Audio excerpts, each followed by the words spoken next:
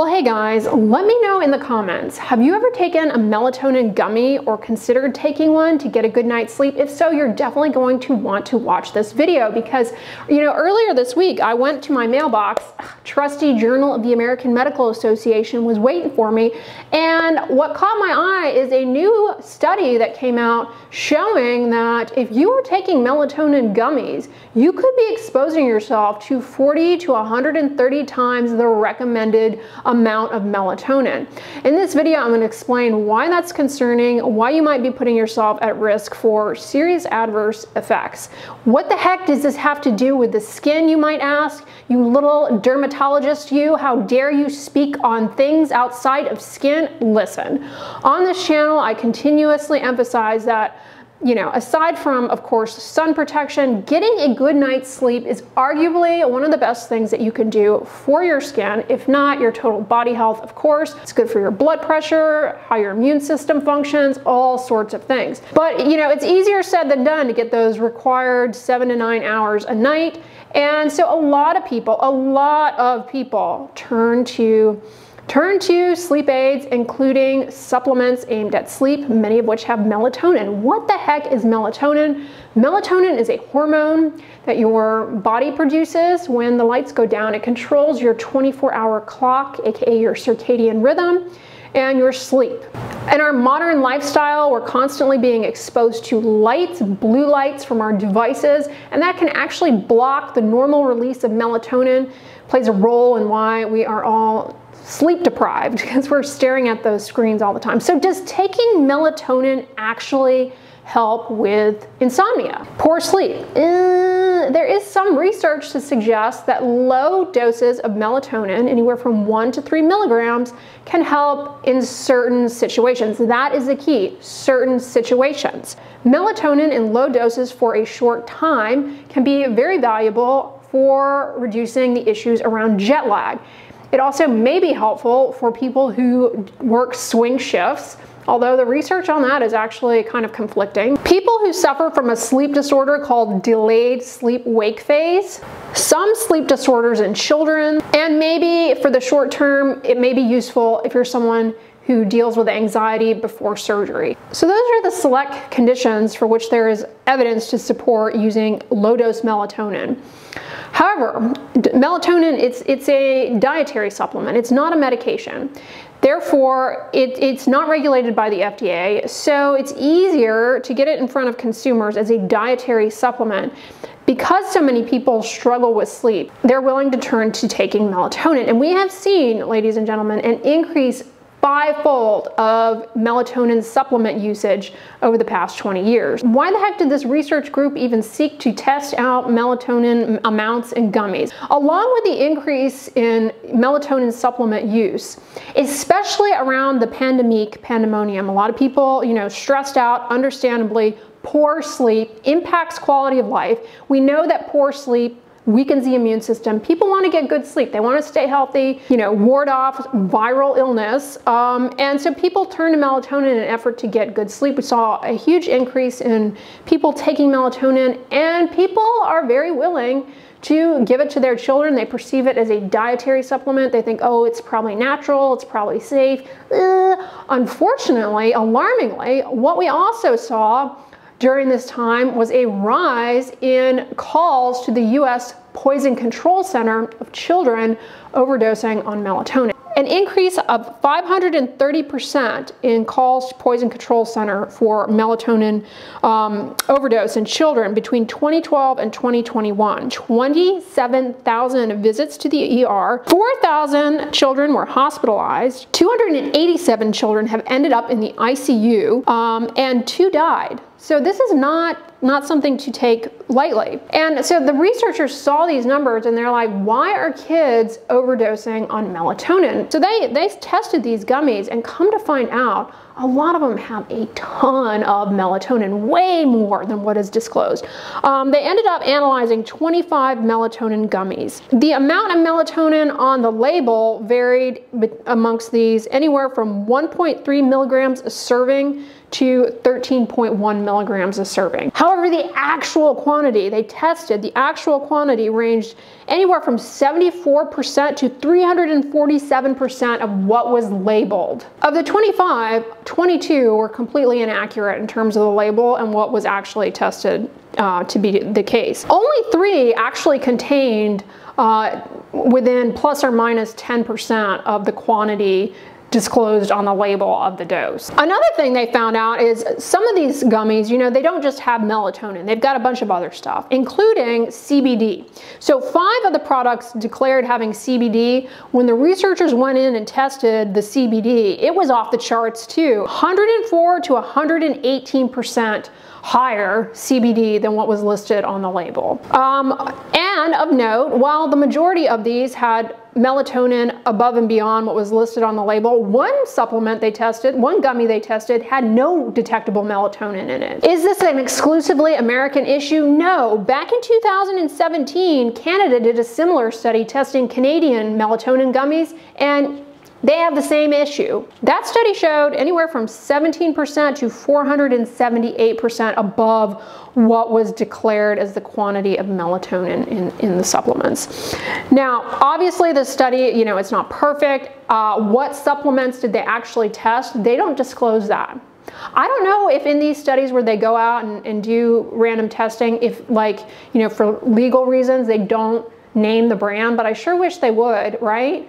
There are some issues, I guess you could point out. You know, they only tested a small amount of different brands, and they only tested 1 gummy per brand, so you could imagine there's some batch to batch variability. You know, maybe it is was a one-off thing in some of these, but that shouldn't happen. But it can because whether we're talking about skincare products or we're talking about supplements, you know, these are not medications. So this is the kind of heterogeneity that you can get in things. You'd think you're getting one thing, but then in reality, you could be getting much more. Now, what's the harm in taking melatonin, right? It's a hormone that's naturally produced by your body. Surely it's safe. Well, you know, just because it's naturally present in your body doesn't mean it's safe to take high doses of it. The research that we have to support melatonin for those limited indications that I pointed out, that's only in the short term. So we don't know what we don't know what the implications of doing it on the regular long term are for your health. I mean, it's a hormone, so taking high amounts of it, you're definitely going to be influencing brain chemistry, I would imagine. Side effects reported with melatonin include fatigue, dizziness, headache. This is what was reported in the clinical trials looking at melatonin. Those side effects are more common at higher doses, but it doesn't just stop there. You can also develop stomach cramps, confusion, depression, irritability, tremors, low blood pressure, and anxiety, which, you know, is terrible, right? A lot of people, they have a sleep problem. It makes their anxiety worse. They turn to melatonin in an effort to get better sleep. Maybe it helps in the beginning, but then, you know, they're taking too much and they develop anxiety, and it's a vicious cycle. The other problem with melatonin, especially at these high doses, is there's some evidence to suggest that it can decrease glucose tolerance, which can be a serious issue for diabetics.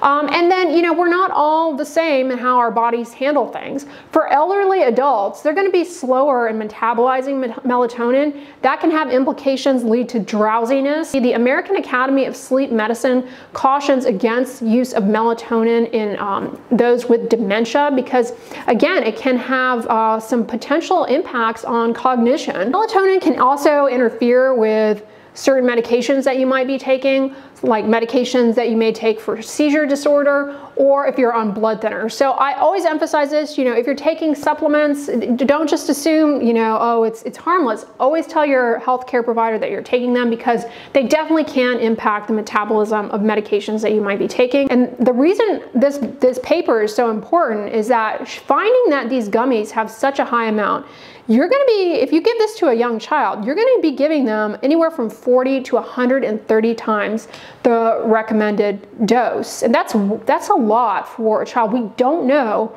what the heck that's going to do to children. Remember, melatonin is a hormone. You know, it could have serious adverse effects, and that's illustrated by the fact that we're seeing an increase in calls to Poison Control Center. Now, we don't know if those calls to the Poison Control Center were the result of the kids just getting the serving size of melatonin gummies, or if what I suspect happened is gummies look like candy. This is another thing. I've always had problems with gummies because they taste good, and because they taste good, they're very tempting to children, and they think they're candy. I mean, they're easy to mistake for candy, and so you can imagine that they can overdose on them, especially if they have such a high amount to begin with.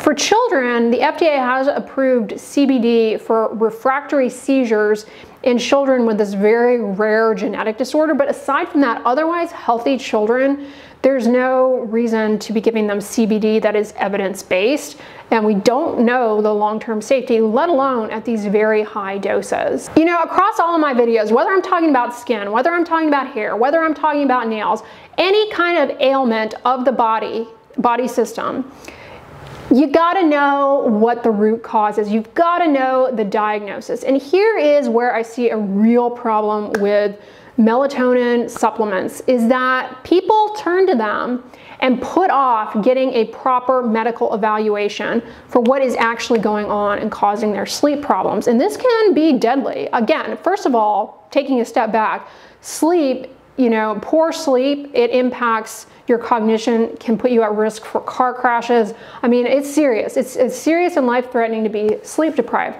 But there are certain underlying sleep disorders and problems with sleep for which melatonin is not appropriate. And there are things that need to be addressed, fixed, corrected. Very common to deal with obstructive sleep apnea.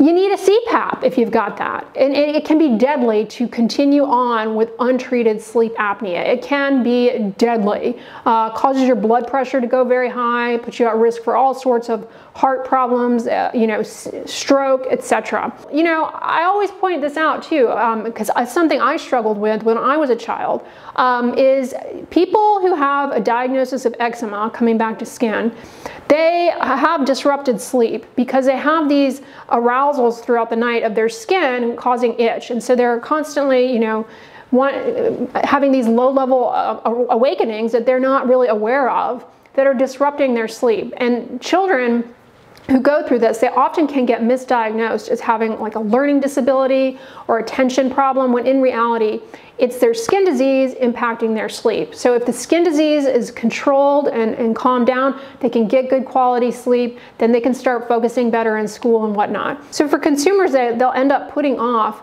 a proper evaluation because they take these melatonin supplements. They could be exposing themselves to very high amounts of it, and we don't know the long-term safety implications of even taking it at the low doses that are recommended, let alone at these ultra-high doses. Now, I want to make it clear, this study did not look at a full spectrum of all of the available melatonin supplements out there. I mean, that's a lot. There are tons. I mean, the supplement industry is huge. They only looked at a handful of these gummies. So if you are going to take a melatonin supplement, I highly suggest talking to your healthcare provider first. If you're considering it for your child, 100%, myself and the American Academy of Sleep Medicine strongly encourage parents to discuss with their child's pediatrician healthcare provider before giving a melatonin supplement. And if you have decided with your healthcare provider that this is appropriate for you, how do you know you're getting something reputable? I always recommend looking for third-party verification, the USP seal, third-party testing, to verify that what is on the label is actually what is in the product. As it stands now, I would stay away from gummies, especially if you are a parent, because again, I think they look like candy, they look tasty, it's easy to overdose, and we do see cases of children overdosing on melatonin, and it can land them in the hospital, ICU, and even, in those two situations, death, unfortunately. Melatonin in these supplements is not natural. Yes, it's naturally produced in your body as part of your circadian rhythm, but not at this high level. And newsflash, the melatonin in these supplements, it's synthetic. They're making it in a lab. The other complaint I hear a fair amount is doctors do not treat the root cause. They just prescribe. I'm sure that's true in some cases. Honestly, I'm sure there are docs out there, but by and large, that is not the way of medicine. And I've got to tell you, when it comes to sleep disorders, go in the melatonin route. You're bypassing the root cause. By skipping out on seeing your healthcare provider, they could identify what the root cause of your sleep problem is. And newsflash, in the vast majority of cases of sleep problems, insomnia, the first line treatment is not medication, it's behavioral modifications. Seeing a healthcare provider, getting the right diagnosis, and then being given tools of how you can modify your lifestyle to get your sleep back on track. That's the tricky thing when it comes to sleep, is implementing those behavioral pieces of turning off your devices before bed, not eating a large meal, all of those sleep hygiene things. They're a pain. Honestly, they're a pain to do. Especially when our modern lifestyle has, there's so many demands, they're hard.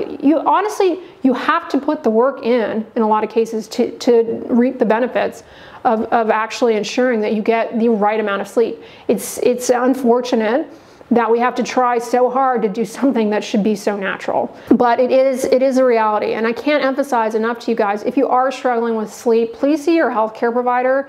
That way you can get the right diagnosis. Don't just turn to melatonin supplements. In some cases, you could be putting yourself or your children in harm. Let me know what you think, guys. I hope this video was informative to you, and if you liked it, give it a thumbs up, share it with your friends, and as always, don't forget, sunscreen and subscribe. I'll talk to you guys tomorrow. Bye!